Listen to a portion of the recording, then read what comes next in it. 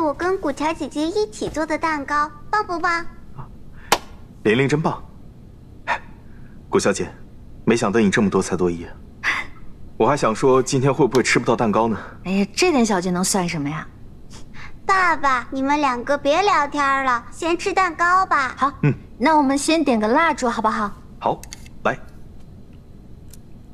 点上。好，我们唱生日歌，好不好？祝你生日快乐，祝你生日快乐，祝你生日快乐，祝你生日快乐！快许愿，许个愿望。许好啦！哦，这么快？这么快？那你许的什么愿啊？生日愿望是不可以告诉别人的，我们一起吹蜡烛吧。好，1、2、3。哦，等一下哦。姐姐去拿了，期不期待？期不期待？那你的生日礼物，好好看。你猜是什么呢？噔噔噔噔，是画笔。那以后古桥姐姐会陪玲玲画很多很多的画啦。当然啦，谢谢姐姐。爸爸，那你给我准备的什么生日礼物啊？爸爸，噔噔噔噔，哇哦，什么东西呢？自己开，自己开。哇，向日葵。是我和古桥姐姐一起画的那个向日葵。是啊。那姐姐给你戴上好不好？好啊，来。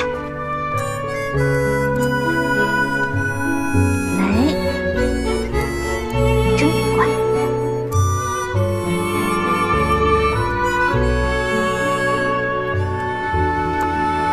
好嘞，真好看。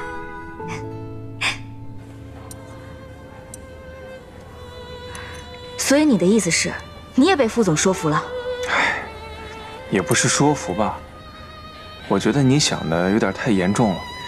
我们该做的呢都已经做了，而且那些人的确是因为贪小便宜才买到假货的嘛。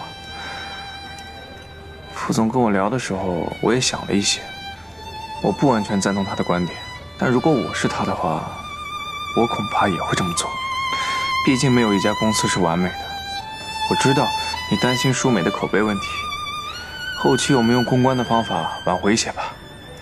杜炳文，你根本不懂我在坚持什么。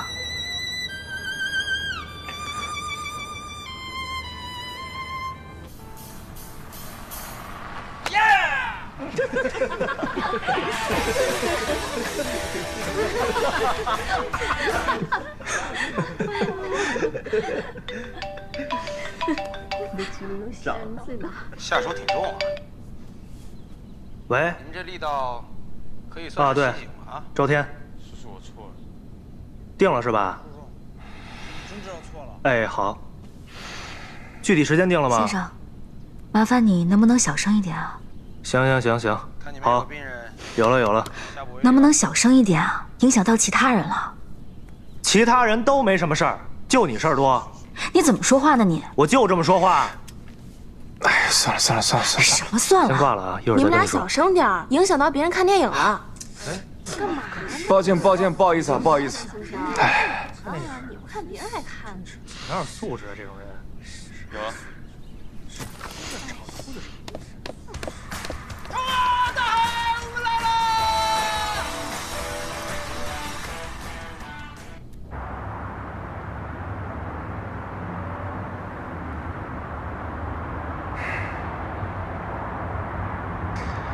我们再去哪玩一会儿啊？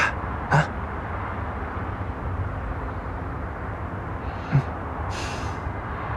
舟山的这件事吧，看起来我们不回收假货一点问题都没有，可实际上所有买到假货的消费者都会发现我们舒美对这件事的不作为，到时候我们的口碑1传10，10传100，受到的影响肯定远远超过我们现在的想象啊！而且地方的经销商一旦发现我们的口碑下降，肯定会对我们失去信心的。不是说好了，公司以外不聊工作的吗？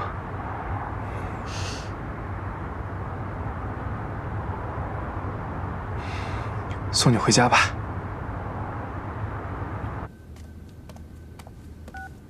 你到底在哪里？我都快饿死了，快回来吧。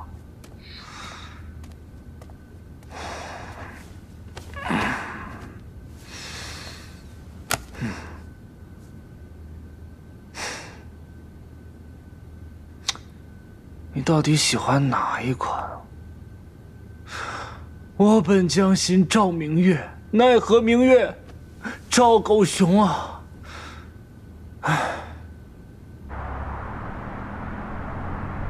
熊总，谢谢你啊，每次都麻烦你送我回家。是我要谢谢你才对。唉，自从玲玲的妈妈走了之后呢，这孩子就越来越内向了，甚至不太愿意跟我交流，更别提什么嬉戏打闹了。所以这一切呢，得感谢你。啊，您可千万别跟我客气，你也帮了我不少呀。哦，对了，这个送你的，大家看看。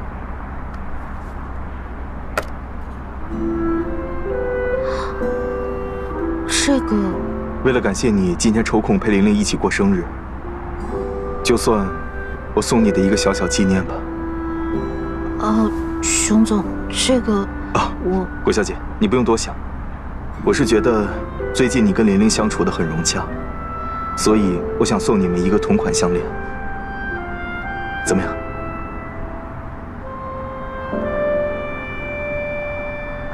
谢谢熊总。不客气。